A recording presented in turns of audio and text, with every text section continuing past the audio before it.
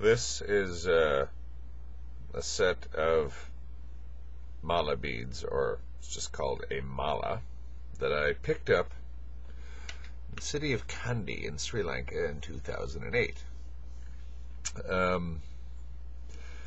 Kandy is a city in southern Sri Lanka. It's populated mostly by Tamils, and many of the Tamils are Hindus, even though most Sri Lankans are Buddhist.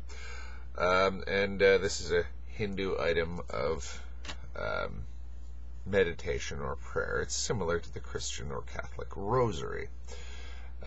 Many cultures employ these. They're usually referred to colloquially as prayer beads.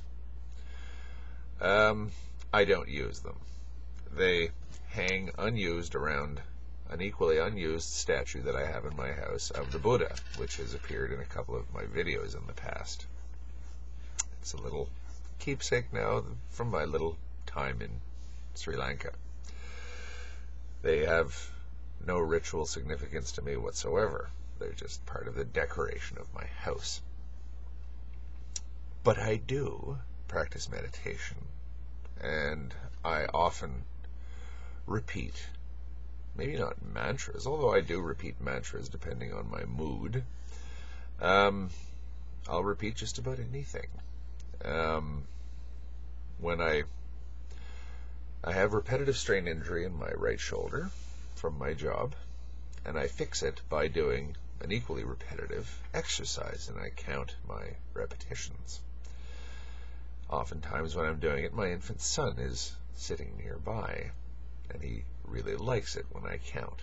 So, you do the 1, 2, 3, 4, 5, 6, 7, 8, 9, 10. The little wait for it between 29 and 30 that little kids really like. You do that long enough, repeating something with some sort of concentration on it. And there are many different ways to concentrate, by the way, when you're doing this. It's not just a case of putting your mind on it. You have to concentrate it in a certain way. Well, you don't even have to concentrate on it in a certain way. If you do concentrate it on in a certain way, things will happen, and even if you don't, things will happen. Your mind will, as it were, plow its own furrow. And, after a while, you get into a little zone. Something happens to your perceptions. Something happens to your perceptions of time. Something happens to your perceptions of space, maybe. You go inside. You start to pay more attention to the repetitions themselves. Sometimes you start paying attention to each syllable, or I never do it out loud except for when I'm counting reps for my repetitive strain injury. But when I'm actually meditating, I never do it out loud. But you start hearing the words inside your own head. You start feeling yourself pronounce each little word. You start waiting sort of for each round to come back to where it began. You follow it in your mind. There's no God involved at all. There's no trickery involved. You're simply manipulating your mind. And in a certain sense, you're manipulating your body as well if you have to sit still, if you want to sit still while you're doing it. I generally sit still, although occasionally I'll do the same thing while I'm doing Qigong, although Qigong or Tai Chi I generally do to music. Music of a certain sort, though. I have a feedback loop on my MP3 player. So I'll put on a song and I'll play it over and over and over again, if that's what I feel like doing. I'll also put on just some long, extended New Age music, and classical music. Piano lounge music is particularly good for this. And it too ends up sounding repetitive. If it's lounge music, or if it's one of those YouTube MP3s or YouTube videos rather, that I convert to an MP3. Did I say that? If it's an MP3 from new age stuff, it generally is, or if it's long, it generally is repetitive anyway. Even music, that cursed elevator music, or what would you call it, department store music or whatever, that has its purposes too when it comes to things like Tai Chi or even meditation. You're deliberately being repetitive. That's kind of alien as well to the Western mind. We don't like anything repetitive. It has to be, we want a whole variety of different things. We can't seem to get into long repetitive music. My wife is from Southeast Asia. This doesn't bother her. I think if I was married to a Western woman, repetitive music would drive them crazy for some reason. People in Southeast Asia are just, well, if that's what you like to listen to, that's the way it is, I guess. And repetition is not a problem. It is a problem for us. Again, I think it's simply because we're so used to being distracted by novelties that we just never are capable of grasping that you can actually do that and actually like it. So what is happening here? This, unfortunately, mantra meditation is tantra, whether you like it or not. It is. It's deliberately manipulating your experiences. Deliberately manipulating your mind. You may even be manipulating your central nervous system. People who meditate and meditate with mantras, put electrodes on their brains and study their heart rate and all this kind of thing. And something does happen. That's the stuff that's observable from the outside. What happens in here? It does actually change your personality over time. I've been doing this for years. And I notice now, I find myself subconsciously, or not even subconsciously, unconsciously, going into repetitions in my own head, say when I'm waiting in line at the checkout counter at a grocery store or something, when I have to just stand and do nothing.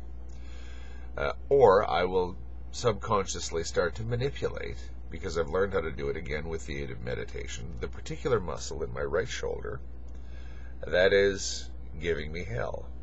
And I manipulate it repetitively, methodically, and slowly. I've learned to isolate that one particular muscle. Hopefully by the end of 8 months I'll have it fixed. There's so many tantric angles to this. First of all, manipulating the muscle from the inside. Learning inside your own mind how to isolate and manipulate one particular muscle is a small skill, but it can be approached tantrically. The advanced stages, you learn to manipulate your central nervous system. You learn to manipulate, I assume your spinal column when you do things like Kundalini. You learn how to manipulate your actual brain activity, I assume. I don't know, but the very fact that when you do these things, something does happen, and you do have experiences that actually do leave a mark on you, leads me to the conclusion that there's a lot more here than blind mumbo-jumbo. Maybe the actual words of the mantras could be anything. As I say to my son, counting to 100 with a little sort of lead up to each 10, 9, 10, really makes him, how babies will. You can do anything and it will have an effect on you if you're in that frame of mind, if you decide that you're going to be positive about it, I guess, or if you're going to engage your emotions, if you're going to engage your... Oh, yes, and that's another thing. I said earlier, concentrating is a many-faceted thing, and it is indeed. And try concentrating your emotions. We're so used to having our emotions leading us around. How about you get in charge of your own emotions and concentrate on that. Concentrate on pushing your emotions in a certain direction. We're used to having other people do it for us. Say when I pick up an H.P. Lovecraft novel, I'm used to someone deliberately evoking from the outside a profound sense of horror and alienness and weirdness and everything. I can do that to myself because all of the horror and everything is actually in here, and the spark, as it were, the stimulus is simply the outside world. Really, the activity is all taking place in my own head. I can manipulate my own emotions. I can concentrate my own emotions. I can concentrate my own thoughts. I can concentrate my own sense of time and space. You can train yourself to do all of this. I'm not by any means anything even remotely close to an adept. I'm self-taught. I don't have anybody, I'm not taking any courses, I have no guru, I have no nothing. I have nothing but my own determination to do it and incredible curiosity because I want to see where this will go. All looks very religious, unfortunately. Whether I like it or not. I was raised in the Catholic tradition. I'm used to seeing people chanting on rosaries, on their knees and all this stuff. And even to this day when I see it, it's ironic. When I see somebody on their knees doing a rosary thingy, if I'm in, say, the Philippines or Latin America or something, I just, you still do that rubbish? And here I am now making a case for it, because I think when I see it, as I mentioned in the previous video, when I see something in the context of an actual religious experience, that's a barrier for me to overcome. When I consciously go into it knowing that, okay, I'm not so much saying that there is no God when I go into this, but I'm leaving God out of it is the best way that I would approach that. I'm assuming that there's no supernatural anything out here that's going to help me in my meditation. It's all up here.